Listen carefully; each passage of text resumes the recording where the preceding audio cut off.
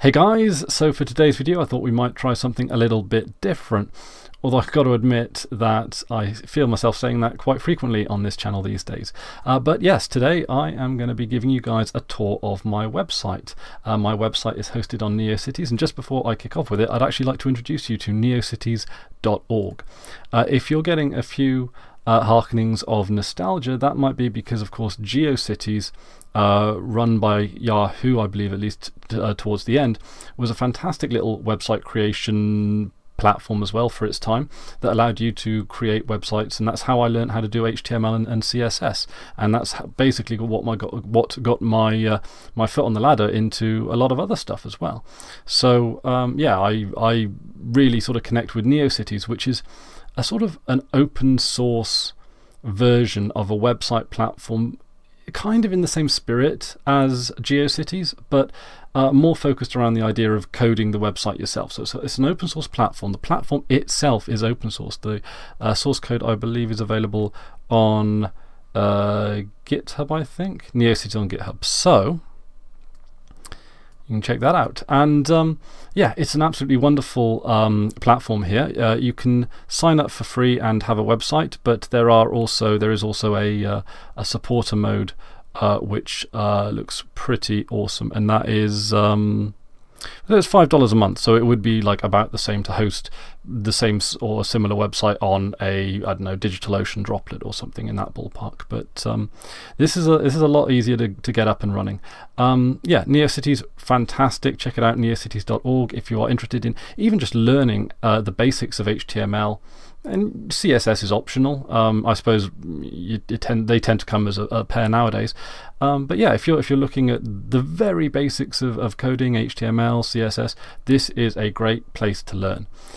So this is the website in question, and as you can see, it's very basic looking. Now I've decided to go for the dark background and the lighter text. I think that's like a shade of grey. Maybe it might even be white. I'm not into. We can check. So this is the CSS file that that themes the website. So part of the philosophy of actually this website itself is to use is to be as lean as possible, to use as little code as possible. So all of the stuff that you see on that website is visually governed by this small amount of code here. Now what I've done here is that this top line here where it says media only, that means like screens only. So if I, for example, wanted to print this website, it'll give me a preview here. That's what it would look like. So it would look very much like an unformatted website completely. So we can get out of this, and that allows me to just completely theme the website as I want. If someone wants to print it out, they've got a very sort of standard looking, but everything is visible and everything is clear sheet to work with. So so yeah, back to the CSS. So I got background is 222. This is the 3-letter hexadecimal code. You can use the 6-letter, which would be 222222. But I like to use the 3-letter hexadecimal codes just because it's easier for memory. It's easier to work with, and generally I can find whatever color I want within those 3 hexadecimal digits. But if not, I've always got 6, or I can always use RGB as well if I wanted to have a translucent color. But that aside, I've also made the font 1.2 EM. So EM is a proportional measurement of the font, but the thing is as well is that using EM as a standard measurement allows your website to scale in its entirety. So this website is going to look as good on a mobile as it does on a desktop. So yeah, I've done all my measurements in EM, and that's a common way that people like to have scalable kind of websites. It's quite easy, quite simple, quite straightforward in a lot of cases. And I've decided to, so 1 is like a standard font size, but 1.2 is 120% of a standard font size. So I've made the font slightly larger than you might find on most websites because it's just clearer, easier to read. And since I'm using a flexible width, since I'm basically letting the text take up the entirety of the screen rather than narrowing it down into a column, I feel like it. Hey Shrek. Okay, back to business. So yes, I have pretty standard theming when it comes to the links. For my images, I largely make it so that they float left or float right, except when it's a narrow screen, when it's like maybe looking at a mobile, and then I sort of form all of the theme into one neat little column. And I'm actually, you know, the website does look pretty good on mobile devices, I'm happy to say. This section of code at the bottom where it says media only screen and max width 400 pixels basically means that when the width of your screen is slimmer than 400 pixels, the website itself will reformat it into a more mobile friendly format. So very basic, very basic CSS layout here. I've relied a lot on very standard defaults, and basically my philosophy towards it is make the text nice, pick out a nice font, pick out a nice color scheme, and really you know, the browser will take care of the rest. I think the part of the philosophy is that when you get too much into the micromanaging of defaults and spacing and all that kind of stuff, you end up going, you know, down the rabbit hole as such, and then you've got maybe a CSS file that's 3 times as long to only tweak it a little bit here, a little bit there. But what I really want is a pretty standard website that just has some nice colors to it, and that's really all the code it needs. Just in regards to the font, now I would never pull a font in from another source online, be it Google Fonts or anything else, because to me that just is unnecessary bandwidth. Like, most people don't care what font is on your website. It's you know, it's quite straightforward in that regard. So what I've done here is I've picked out Liberation Sans, which is a font that I really quite like the look of. It's on almost every Linux distribution, and if it's not available within the browser's font library, then it will just default to a sans serif font, which is just whatever sans serif font the browser wants to use, really. Just as long as it doesn't end up throwing something like Times New Roman into the mix, where things will then start looking a little bit, I don't know if it's just me, but this sort of color scheme doesn't seem to suit a serif font size. I don't know. I can't say I've really ever tried it, but I always associate serif font types with more warmer colors, perhaps a warmer color scheme. So maybe if I had an orange colors for the links, then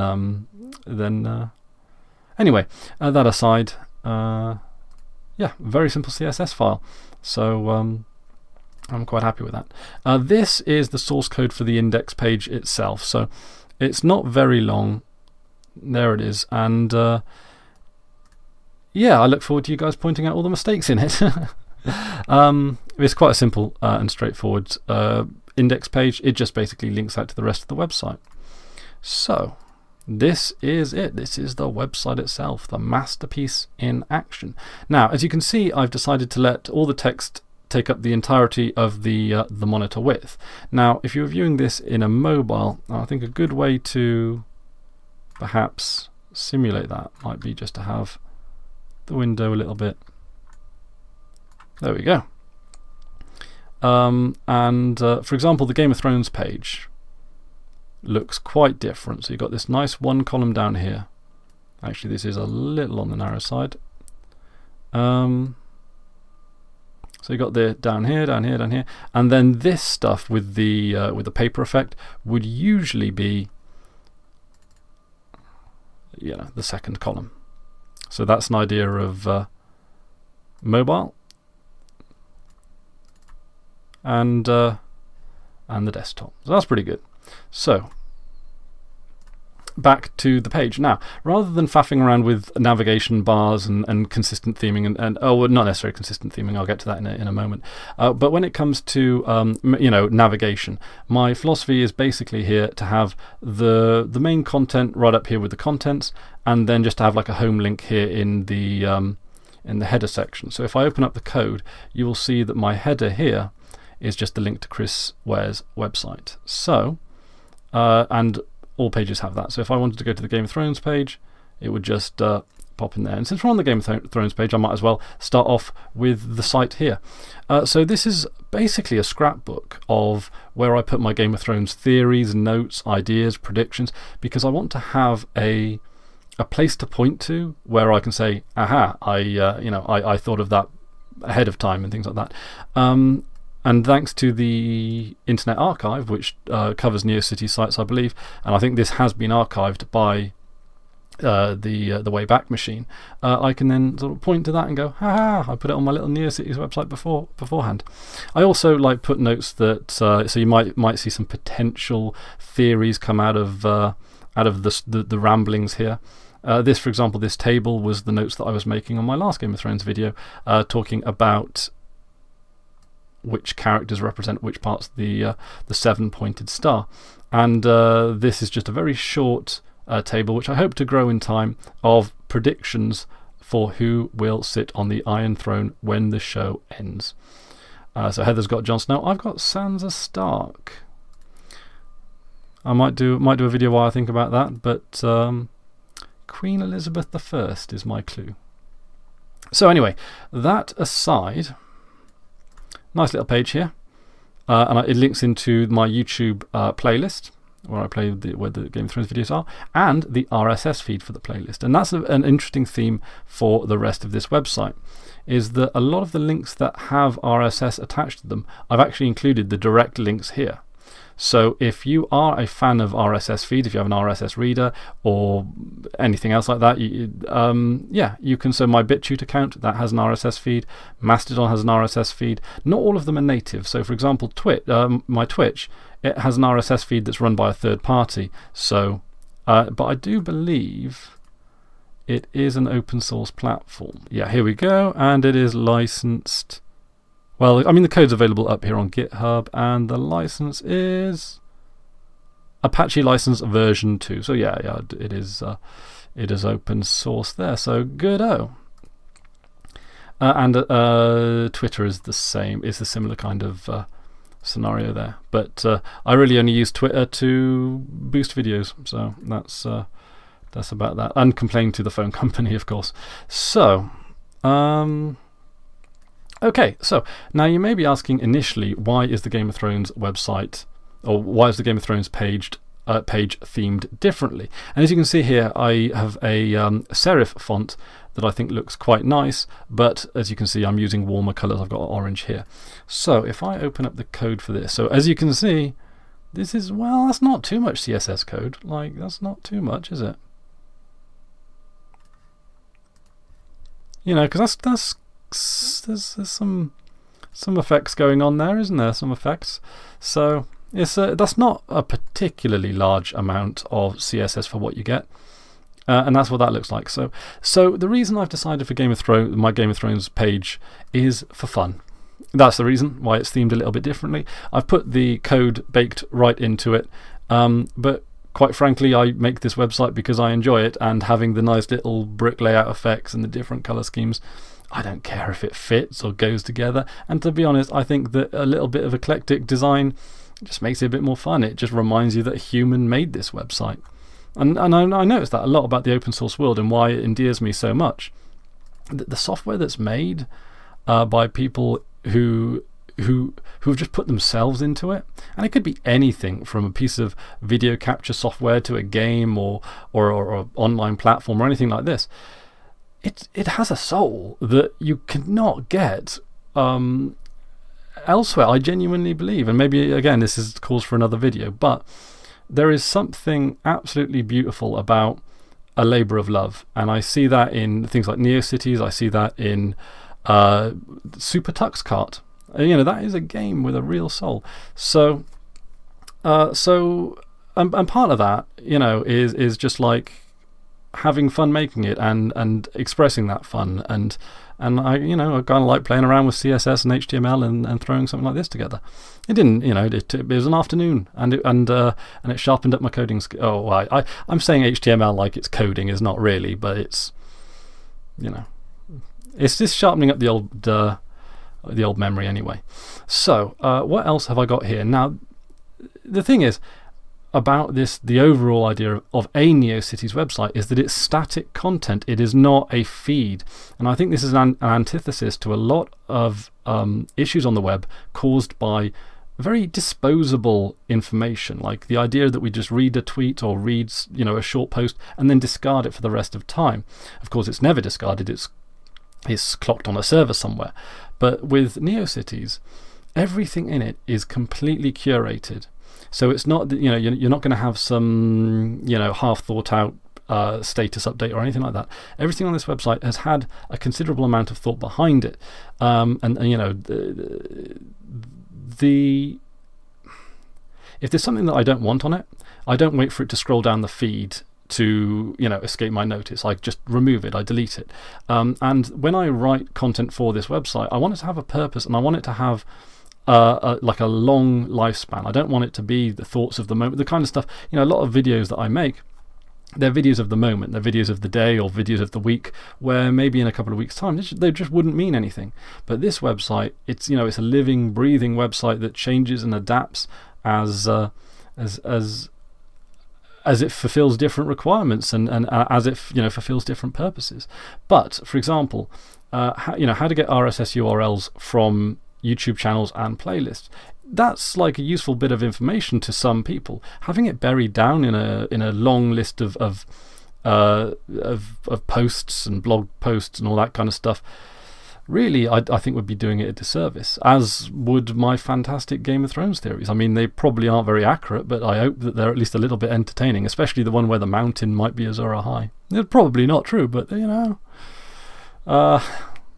So, useful apps and interesting websites. That is the pièce de résistance of the website itself. Let's check that one out. So this is what you guys want to really come to my website for. These are all my open source, except for the web apps that are closed sourced, tools that I recommend. So in the apps section, I'll just pop down into apps.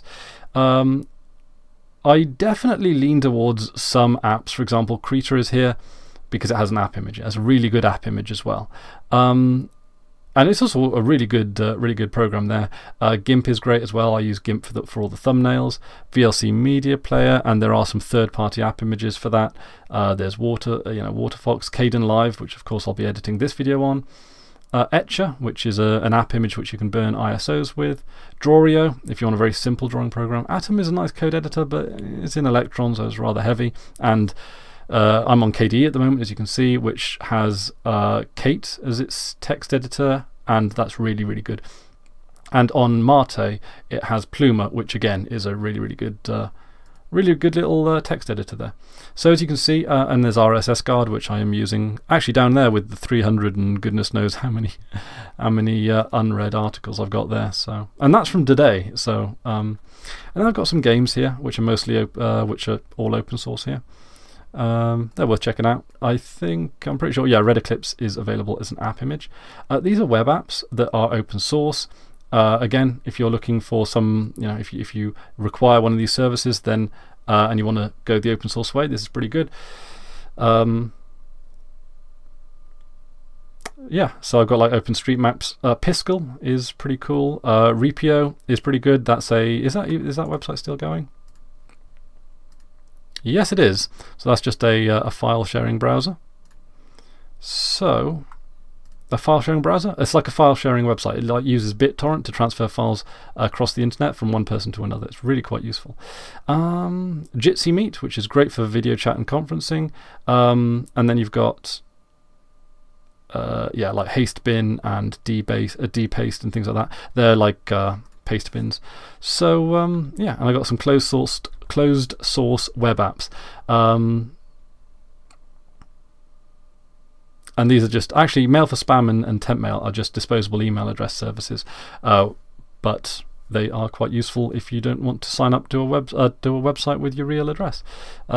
Also, online resources, Ambient Mixer. That's great for background noises. If you like, you know, the sound of a fire burning, or you like the sound of the Gryffindor common room because that's a preset in there, then yeah, the Ambient Mixer is that is pretty damn awesome. Defont is a great little font website because that lets you search fonts by their license. So if you only want to use free and open source fonts, then you can only search for free and open source fonts. It's really good. Pixels is really good, large library of public domain images, and Incompetech, which is basically Kevin MacLeod writing the soundtrack to the internet. So yeah, as you can see, and they're quite a good set of useful Mastodon tools there as well. And oh yeah, some interesting how-tos and fixes. Yeah. So yeah, there's a really easy, straightforward way to get rid of all the JPEG metadata from the command line, which is pretty cool. So yeah, and I update this particular site particularly regularly, so it's definitely worth a watch. Why does your website look like that? It's basically the blog of the website, but I've only done 2 posts for it because I've only actually edited the theme once, and that was to add in the color scheme. Before, it had 0 theming whatsoever, and that's what it looked like down there. But you can read a little bit about the history, a little bit about the inspiration behind it. A fair number of people do suggest from time to time that I actually narrow the width of the page so that people aren't scanning across the entirety of the screen. But I gotta say, you know, I sort of bolstered up the size to make it a little bit easier to read in that regard. But I kind of like having a lot of information on the screen at the same time. I know a lot of people are going to consider it a wall of text, and there are like better ways of formatting it. But to narrow it down into a column, it just doesn't feel right to me, I guess. But then again, that's just me, and that's the way it goes, I guess. So I think that's about it for this website, but I do encourage you guys to try neocities.org and make your own. I've got a few links here as well to other stuff. I got linked, of course, to my Mastodon email address there if you ever guys want to get in touch that way. And here I've got a list of all the places that I regularly update my content to. So there's BitChute. This channel is of course mirrored on BitChute. Hello BitChute people. There's Mastodon there, Patreon of course, where the audio only versions of a lot of my videos are. This probably won't make it onto Patreon because I keep saying things like look over there and look at the color of that and stuff like that, which wouldn't really make sense if it was audio only. There's Twitch of course, Twitter, and my WordPress blog, which basically is where videos and audio stuff gets auto-posted. You can go to the WordPress blog and sign up by email if for some reason you wanted to get email updates whenever I posted anything. If you do decide to go down that route, I do recommend you go for the daily digest, or maybe even the weekly one if there's an option, because when I upload a video, and I might upload the sound clip to Patreon, you don't want to get like 2 emails in your inbox, but that's just a suggestion there. One of the things I really like about WordPress as well is that when you categorize all your different articles, so I've got audio content, video content, Game of Thrones related content, they all come with corresponding RSS feeds. So I think that is a really cool little feature there. So I can just pop that open, and then yeah, you got all the RSS stuff. It's a shame it doesn't make it look nice like Firefox. I was expecting it to look nice there for a second because I'm usually on Firefox, but no, it just gives you the raw code there. So yeah, you can use RSS Guard or your RSS reader, something like Feedly, and that will allow you to subscribe to me in all the different ways there. Yeah, and Twitch does have an RSS feed, which is basically the video on demands, the videos that get recorded after you stream, they get popped into an RSS feed, which is ugly as sin, but it does the job, I guess. So there we go. Patreon, PayPal, and LibrePay are also the old Bitcoin wallets there. So that's it. That's my nice little humble abode on the internet. I got to say, I love Neocities. It's absolutely fantastic. And sometimes if I get bored, it's just nice to dip in and edit a few styling elements, maybe write something down. So I think that's about it from me today. Thank you very much for stopping by. But this is my little scrapbook on the internet that I'm. Yeah, it's just a place that feels like home, I guess. But yeah, thank you all for stopping by. Don't forget to check out neocities.org. It's a really good website for those looking to brush up on their HTML, CSS. And chrisware.neocities.org if you are looking for some interesting links or Game of Thrones theories. So that's about it from me today. Until next time, I've been Chris Ware, and you've been awesome. Take care now.